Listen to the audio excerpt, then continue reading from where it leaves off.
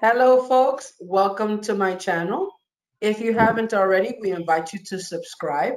If you enjoy the content, please hit the like button and feel free to share. Hey, folks. Welcome to my channel. Good to be connected with you guys again. It's been a while. I gotta say that this is one of the happiest recordings in my entire channel because um, I'm here to report that as of today, all restrictions related to COVID-19 have been removed from the DR. That's right. Yesterday, President Luis Abinader held a press conference wherein he mentioned that as of today, or effective immediately, all restrictions related to COVID-19 will be removed, which includes the use the use of masks, okay, the presentation of vaccine cards to access public places, also the necessity to present a PCR test within 7 days, and finally, virtual modalities will no longer substitute in presence, what you would say, activities, schools, work, things of that nature, because you still had a lot of educational institutions that were doing everything virtually. So as of today, all those restrictions have been lifted, folks. Okay? Very happy news. That is very happy news. Um, President Abinader went on to explain that the death tolls has gone down significantly, to the extent that we have the lowest in the world right now.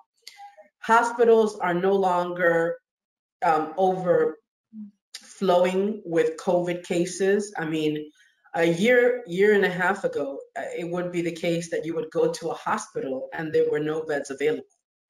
And so now you can actually go to medical facilities and it just seems normal. It's not overflowing with people. It's not overly crowded.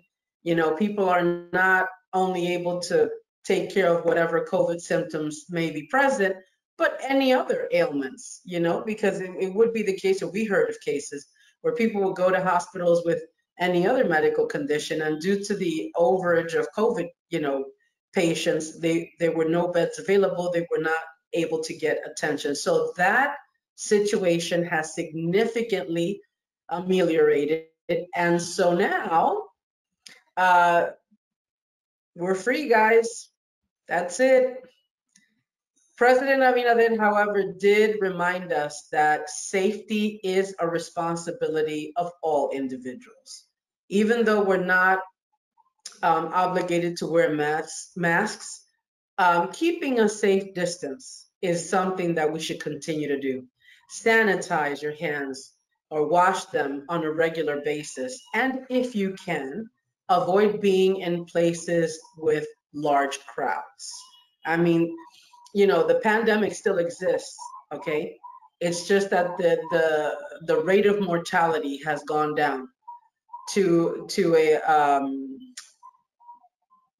a standard that no longer causes public concern. Okay, and this is why he has lifted the restrictions. But still, let's all be responsible and let's be safe out there. Okay, and this is something that's very beneficial for those looking to travel to the country, because one of the concerns of a good number of foreigners is either they weren't vaccinated, or they didn't want to be constantly taking this PCR test, having it performed. So now we're back to pre-COVID existence here in the DR, which is great news.